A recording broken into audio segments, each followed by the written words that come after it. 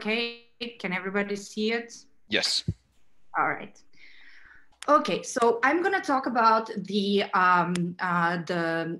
mainly, I mean, there has been a lot of discussions nowadays, ever since the global financial crisis, about certain systematic violations to the no arbitrage conditions, and usually they are measured by derivatives versus cash market basis. So throughout this period, since the global financial crisis, there have been several, not several, but a lot of papers trying to explain these violations. And so far, there has been papers who have explained why these divergences have, why these bases have actually occurred, but not why they persisted. And even in tranquil times, like prior to COVID times. Another set of papers are able to explain why they persisted. However, there is no narrative, there is no story that actually connects the two. And actually provides one single factor that maybe doesn't explain 100% of it, but at least you know, it's something that is the persistent element of this how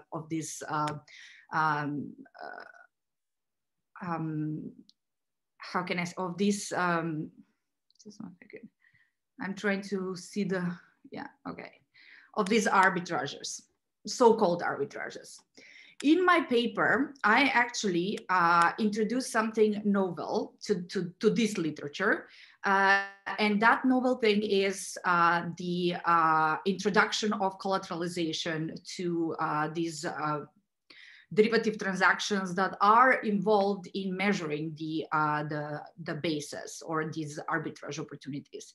And I will try to convince you that, at least for the case of the covered interest rate parity arbitrage, which is the example case in this paper, that the collateralization is the major or the persistent driver of these apparent violations post-crisis. So my paper, obviously the result of my paper is that the proxy that I construct for measuring this collateralization adjustment and the other metrics that I use to actually characterize this cost of collateral are an important, or it's correlated with the opportunity with the basis or the violations of the covered interest rate parity between 68 to 87% for tenors between 3 and 10 years, which is a sizable correlation. Now, I'm not just showing correlations. I mean, I have some regressions where, of course, models where I'm looking at the contribution of this collateralization cost. Now, just as a brief, I know everybody is kind of aware of the basic formula for the covered interest rate parity, and that is, and I put it here in the format of what is the forward equal to. It's equal to the, and I will just use the continuous time format. It is equal to the spot FX on the differential on the differential of the interest rate between the countries. Now I have added here a B, which is actually added to the foreign currency. I will refer to foreign currency, anything which is outside the dollar, and domestic currency, anything which is the dollar. So for instance, one foreign currency could be the euro. So I've added here a B, which actually represents the basis.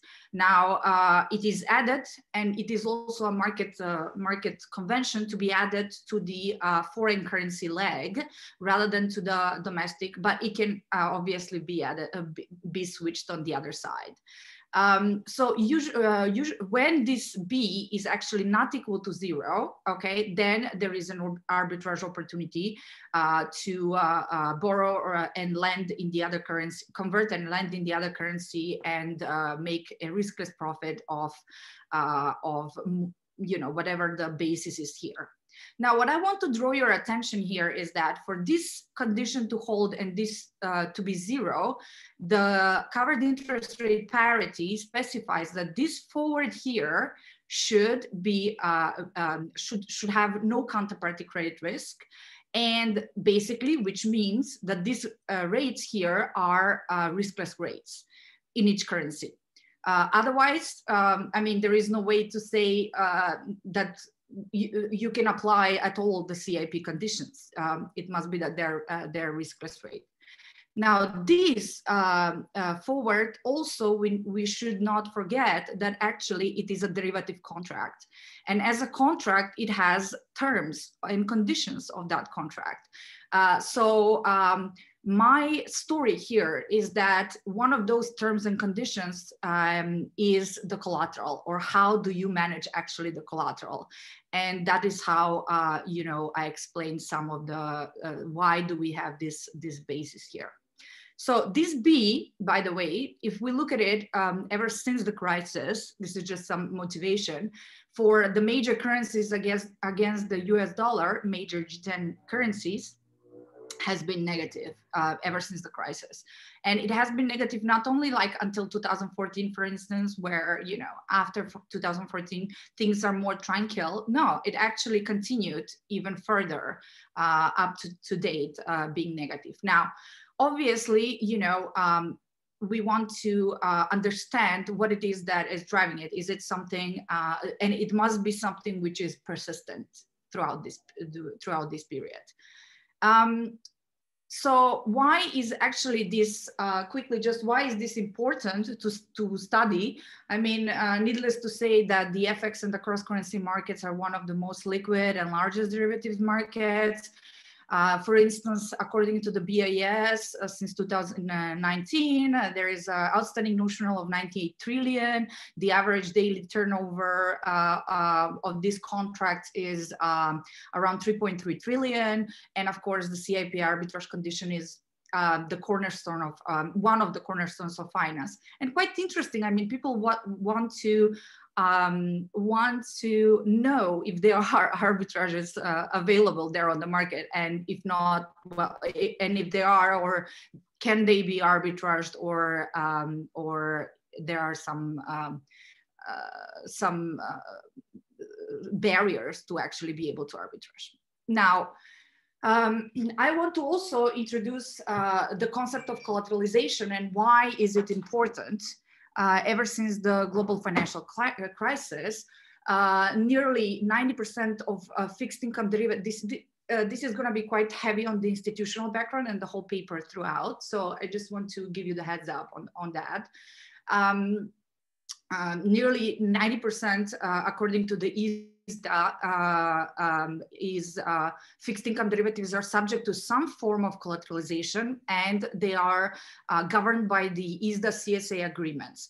When I say some form of collateralization, I actually mean it doesn't have to be a full collateralization. It can be partial collateralization and so on. The market standard nowadays is to mark-to-market derivative transactions daily.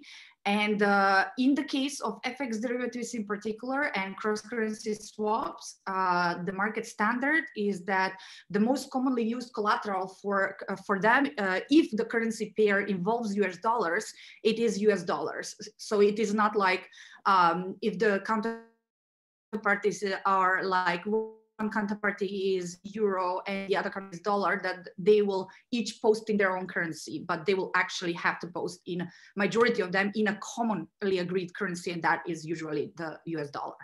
So what does collateralization actually do to derivatives?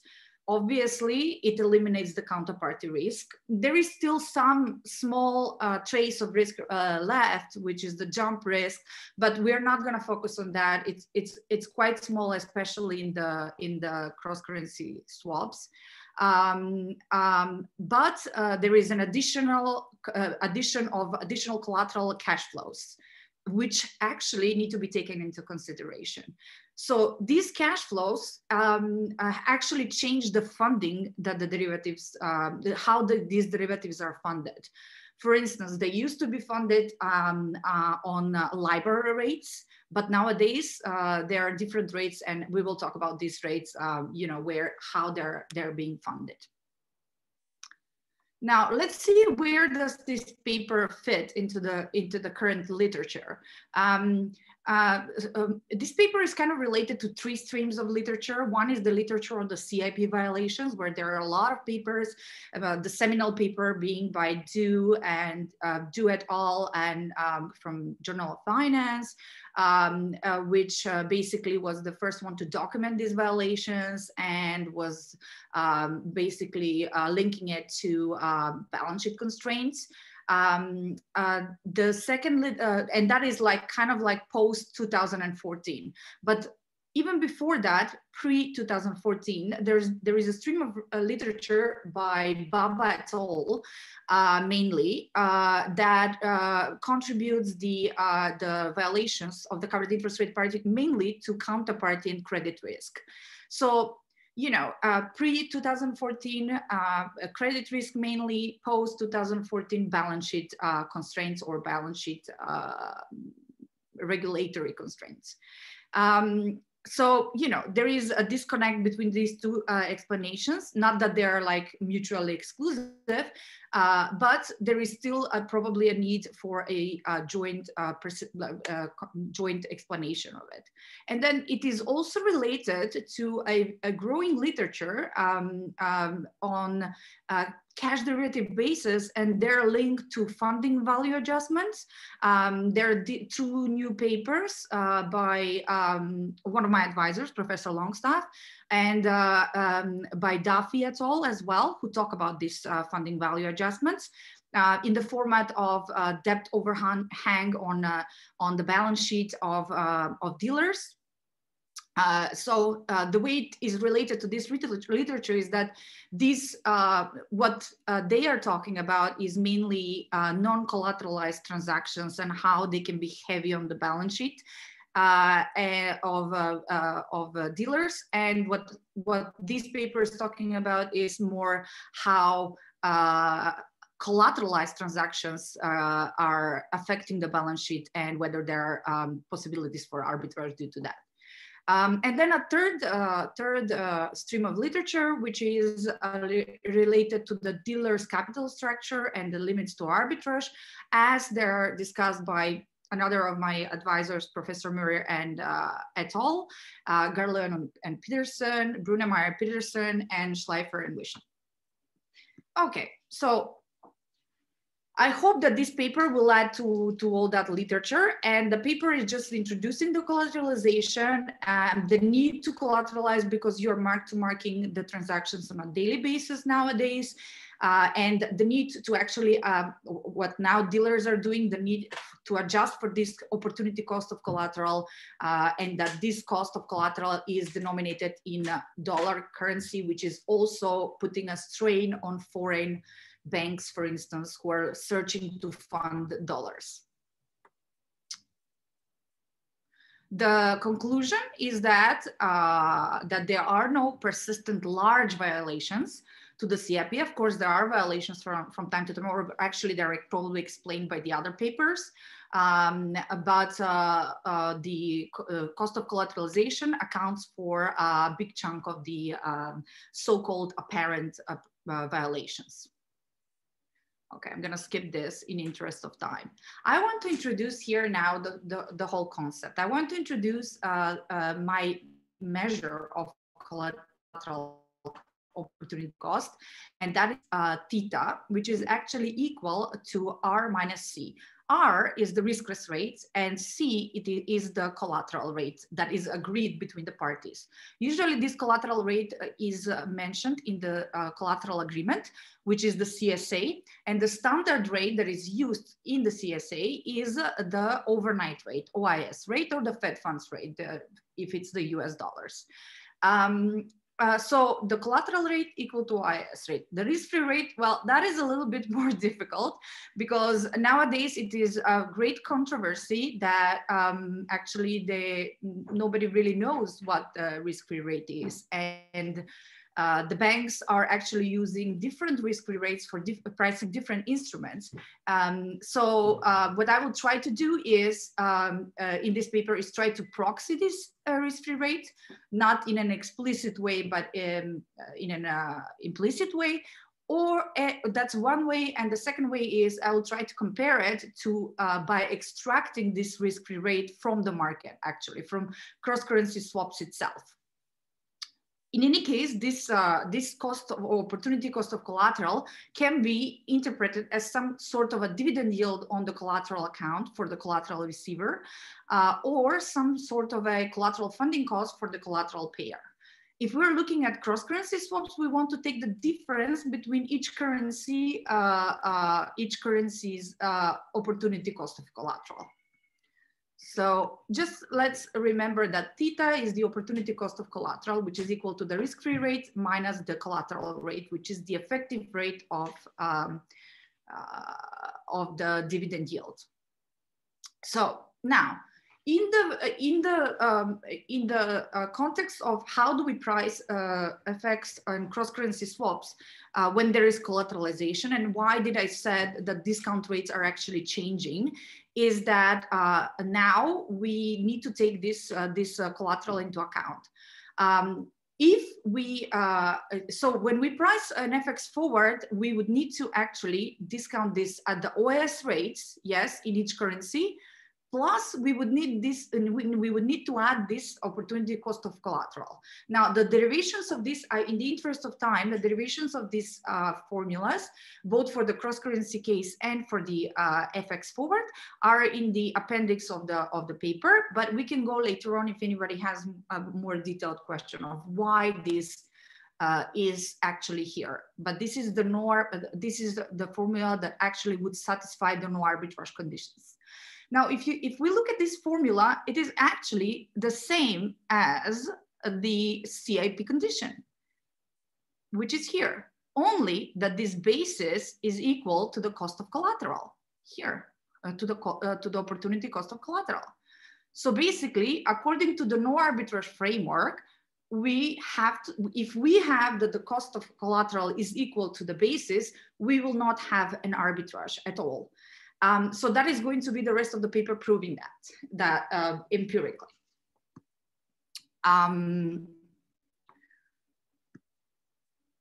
So from the formula, I didn't show you here. I only showed you the FX forward, but what is an FX forward? But actually, a cross-currency swap would be similar to this. If you want, later I can explain it. What is a cross-currency swap and how it works and the pricing of it. But basically it is an exchange of LIBOR's indexes between two currencies, or actually I would say two floating rate notes, exchange of two floating rate notes strike at the current spot FX, okay? So in addition to these cash flows, which are, let's say, the forward and the spot that they have, there is a cash flow, which is the intermittent cash flows of LIBOR exchanges or interest rates. Otherwise, it is very much similar to the FX forward. But remember that actually it is LIBOR exchanges, and here we don't have LIBORs at all. Those LIBORs are discounted at the OIS rate. Again, I said at the OIS rate because that is the collateral rate that we're using.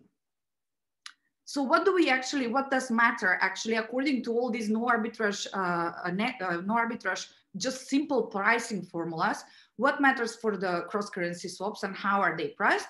Well, it is the opportunity cost of collateral, which unfortunately, due to the risk-free rate, we don't know what is the risk-free rate. It is unobservable, and we will try to proxy it or extract it from the market. Then we have also the dynamics of the spot FX rates. Also, we have to bear in mind that once we enter into a contract, throughout the life of the contract, of the FX contract, the contract is mark to market, and the way it is mark to market, the most sensitive part of the mark to market, especially for FX contracts, is because of the movement of the FX. So this movement will create big swings in the mark to market, and we need to actually, and that is gonna provide need for how much collateral to place or to give or to receive. And then also for the only for the longer end of the cross currency, which is the cross currency swaps, we also have the LIBOR-OIS spread. Why? Because we are exchanging LIBOR cash flows, and we're discounting those cash flows at the collateral rate, which is the OIS rate. So we automatically or mechanically, we're gonna have the LIBOR-OIS. Okay, now directly to the model. I collected 6 pairs of currencies. All of them are against the US dollar. So Japanese yen, pound, Swiss franc, euro, Australian dollar, and Canadian dollar. These currencies all together represent around 80% of the FX trading in the whole market. So it's a pretty representative sample. I'm looking at 1, 5, and 10-year cross-currency swaps, and I'm also adding some interest rate swaps and OIS swaps just to be able to build the model. That's on the longer end. On the shorter end, I'm looking at the FX forwards, 1 week and 3-month FX forwards. I have the spot ask, FX spot ask, bid, and bid prices, so that I can also get at the liquidity.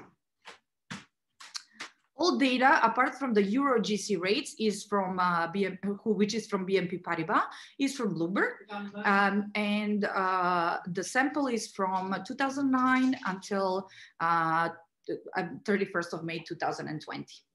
So first, I would like to say that the study is divided into 2 parts: the short end of the FX market and the longer end of the FX market. For the shorter end, we can actually proxy something for the risk-free rate, that I use a proxy as a proxy for the risk-free rate. I use the GC repo rates, yes, which is some sort of an average safe or funding rate. I'm not saying that it's ideal, and I'm sure you're going to have comments about it, but it is something that is closer to the risk-free rate. And up to 3 months, I'm able to use that data.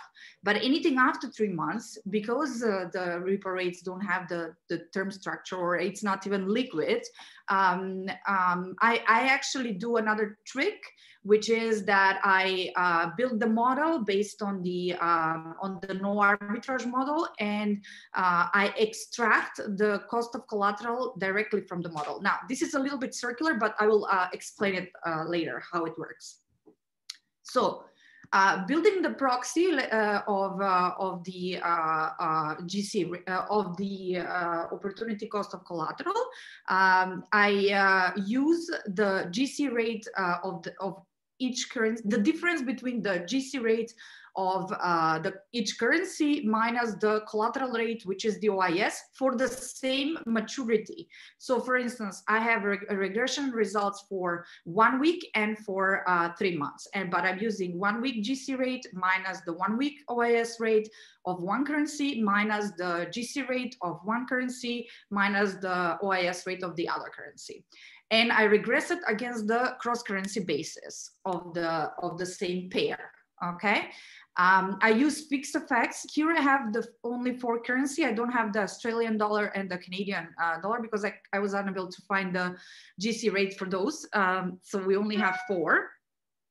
I'm using currency fixed effects and currency pair fixed effects and year fixed effects. And I'm regressing the opportunity cost of collateral against the basis, controlling for other factors in the literature that I mentioned before that have been used before and have been found to be significant. So as you can see, the opportunity cost of collateral, now let's say in this case, is 0.88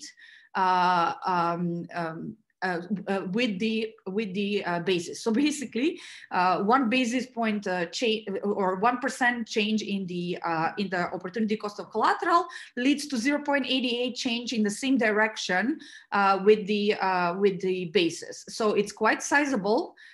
It's almost 1 for 1, but that works mainly on the short end, very short end, so the 1 week. But I must say that the data is quite noisy, so the adjusted R-square is not that high on the changes. So this is on the changes, and this is on the levels.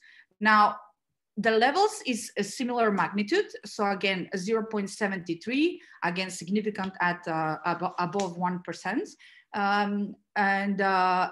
When we add all the other controls, it still survives by its significance.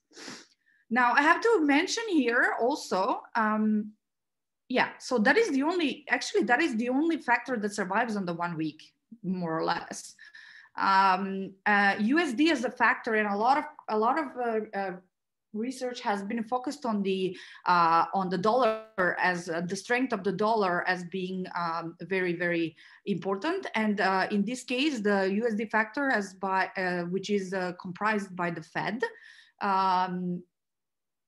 Yeah, it is like a composite of the strength of the factor, which is like a composite of dollar currencies, all currencies which are against the dollar, and how much the dollar is strength. It's trade based rather than just the currency. So this factor, it doesn't seem to be very important on the 1 week. However, on the 3 month data, it's actually important. Again, we have the cost of collateral being significant. Only that the impact is a little bit smaller than what it used to be on the 1 week case. Now, I also want to mention here that the regional LIBOR OIS spread and is also significant, and that has been found in other studies. And I would say that that's the case because most likely not all the transactions in the market are perfectly collateralized. So there is some remaining risk, and the regional LIBOR OIS being some proxy, for instance, for a credit risk in the foreign country banking sector, then that could be, or banking sector be correlated with the sovereigns nowadays. That could be why this thing is these variables are important. So if there is something that I would like you to take from this presentation, is probably this this graph. Now this is for different currencies. I would maybe, I don't know, focus on the euro or the yen, where I'm plotting here for the 1 year the cross currency basis, which is the blue line, okay, and the green line, which is the opportunity cost of collateral for that country. So you can see that they follow each other, but they don't obviously, on the big swings, they don't follow. So maybe on the big swings, there are different factors at play, and one of those factors could be obviously credit risk, or any other regulatory balance sheet constraints. Okay, so that is the proxy. Now let's see what about the longer end. About the longer end, what I do is I use the same formula, okay, and I plug in all the variables that I know. So basically, I know the OIS from the markets. I know the LIBORs for the cross currency. I know the LIBORs. I know the FX, the current spot rate. I know the basis because it's quoted on the market. And then I plug it into the formula and I extract this cost of collateral. Just that's the only thing which is unknown in the model. And then I extract it and I say, okay, so this is the cost of collateral. Now, it doesn't have to be, but I'm correlating it with the which I didn't show here because it's a it's a model that I'm at the moment working on, but I will show you now the correlation with the interest rate market, so that you can see that that it's most likely the cost of collateral.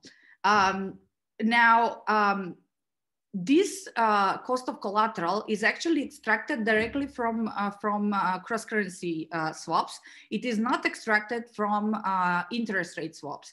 Now, why do I say that? Because cross-currency swaps are different, and they're exposed to different risks, and mainly they're exposed to volatility in the FX. So if the volatility in the FX is high, and then also there are big swings in the FX, then the need to collateralize is higher, and also that is going to put a strain on this cost of collateral. Which is not the case if we just look at the interest rate markets itself, because the interest rate markets themselves are not very volatile, and there are so big mark-to-market variations. Also, in this case, I'm trying to price cross-currency swaps. I'm just trying to observe the historical properties. Now, when I extract this, this is another graph that that I would like you to take with you. When I plot the opportunity cost of collateral against the basis, okay, for 1 year and 5 year tenors. And okay, let's focus on the 5 year tenor. The blue line being the basis, the green line is the opportunity cost of collateral. As you can see, they're matching very, very well. Now, what is this orange line is actually the LIBOR OIS spread. So many say, okay, so a LIBOR OIS spread is important for the basis, but according to this, if we look at it, it's not that correlated, but still it contributes to the basis, to the violations. Okay, then I compare this opportunity cost of collateral again with the basis for several currencies, and I try to see their term structure. And for instance, we can see for the euro dollar, the pound dollar, the Japanese yen dollar, Swissy, the Canadian US dollar, we can see actually that the term structures on different dates, I just randomly selected some dates, they are actually pretty much the same. Of course, there is always this difference between the two because of the LIBOR OIS. So yeah, there is this correlation, let's say. Now, if we're going to try to correlate to see the regressing the 1, 5 year and 10 year opportunity cost of collateral with the basis, we can see that they're like highly significant, and that it's it's not 1 for 1, but 1 for like half almost that is moving, and the adjusted R square obviously is pretty high. Actually, let me interrupt for a second. Can you think about trying to finish up in about 5 minutes? Yeah, I'm done. I'm here. Oh, okay. Yeah. Now I am just trying to see. Yeah, there is one in the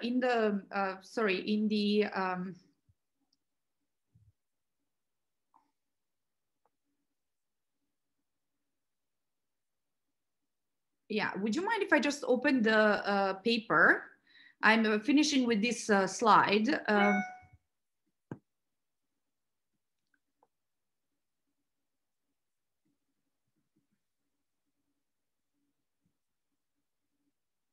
Yeah, so I want to show that I also have made some regressions with the opportunity cost of collateral and other market variables such as interest rate swaps or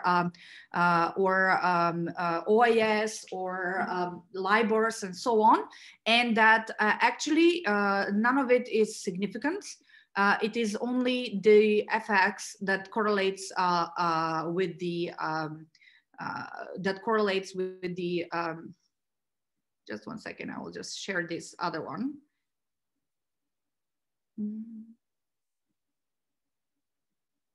Yeah, so for instance, if we're to compare the correlation between the opportunity cost of collateral, this is on the 10-year, but on the 5-year, with the regional ISS or the other interest rate swaps or the FX, sorry, the other FX, then it's totally not related. So it's not some sort of, so the cost of collateral is not some sort of an interest rate related cost. But it is very much related to the FX, and the explanation why it is related to the FX is because the FX is the component that actually moves the mark to market, and therefore adds the need for the posting of collateral, which is why we are having this increased cost of collateral. So far that is that has been the analysis. The remaining analysis that stays is obviously to relate this cost of collateral to other measures of balance sheets, such as leverage ratio and so on, to see if these variables are actually affecting the cost of collateral. But in any case, whether we compare them or we don't compare them to the cost of collateral, that would just help not establish that there is a collateral channel, but would just help explain how does this collateral channel actually work. And that is the next step, together with the applying this analysis to other asset classes, such as interest rate derivatives or credit derivatives. So that's all. Well, thank you very much for your time. Great, thank you. I just have a very simple question, which may have been in the slides, but I managed to overlook it. So your cost of collateral theta, how large is it? Yes. So the basis, okay, the basis is around 20 basis points, okay, minus 20 basis points on average. On the 5-year, and the cost of collateral is something like 15, okay? But there is a lot of variation in that, because during periods of stress, it is like 150 or 200. So I think that this minus 20 is like a kind of like a deceiving number. Plus, if we're going to look at the 5-year or 10-year maturities, this is an annualized rate. But if you look at having a transaction like that, then your mark to market or your profit and loss is multiplied by the number of years. So if it's 20 basis points, you know, if there is a movement of 20 basis points, your profit and loss is more or less multiplied by 5. Let me see. So it's 20 basis points. It's 20 basis points of the notional amount, because there's 20 basis points that shows up in the discount rate, and the discount rate discounts all the cash flows. Yes. So I mean, maybe it does, but I'll ask my naive question. So the mark to market is going to be only a small fraction of the notional amount, and the collateral is based on the mark to market. So 20 basis points on the notional amount is going to be a huge fraction of the collateral you have to post. So does this make sense, or why does this, am I thinking about it incorrectly? You mean the 20 basis points being an additional so 20 basis points is used to discount the cash flows of the cross-currency swap, and there's typically an exchange of currencies at the end. So it's 20 base. My understanding is it's 20 basis points per year, of course, per year of the notional amount. But 20 basis points of the notional amount would be a large fraction of the collateral requirement, or am I just confused?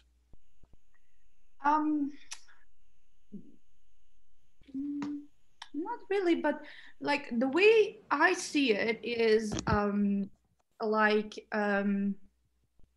so for instance, let's say we have a transaction which is a cross-currency swap, which is 100, yes, notional, and you have a 20 basis points arbitrage opportunity.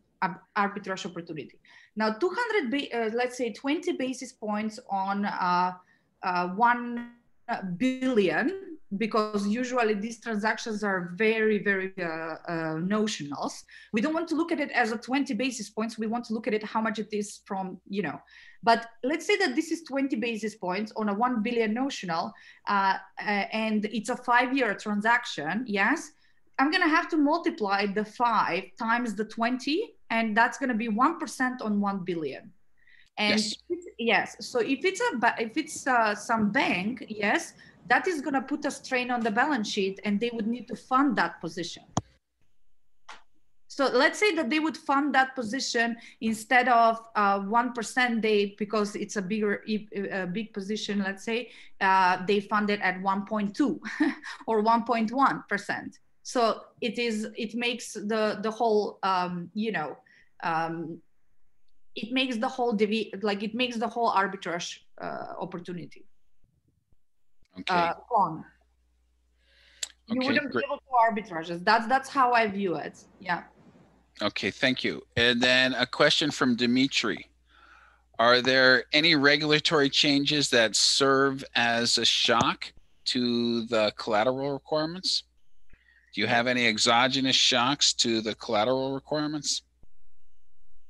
Yes, that's a very good question. Now, there is no 100% exogenous, okay?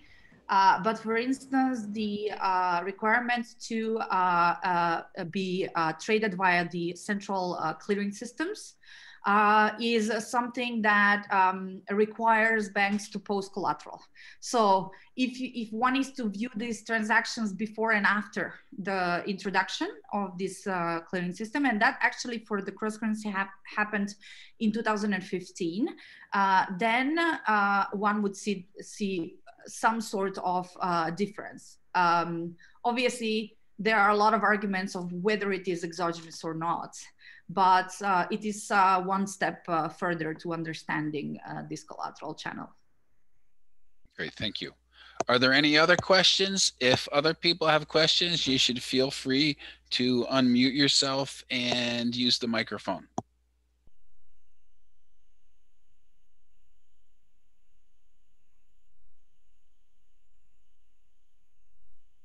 Okay, in that case, thanks very much to our presenters and everyone who comes to attend. Thank you very much. Thank you. Thank you. Thank you, everyone.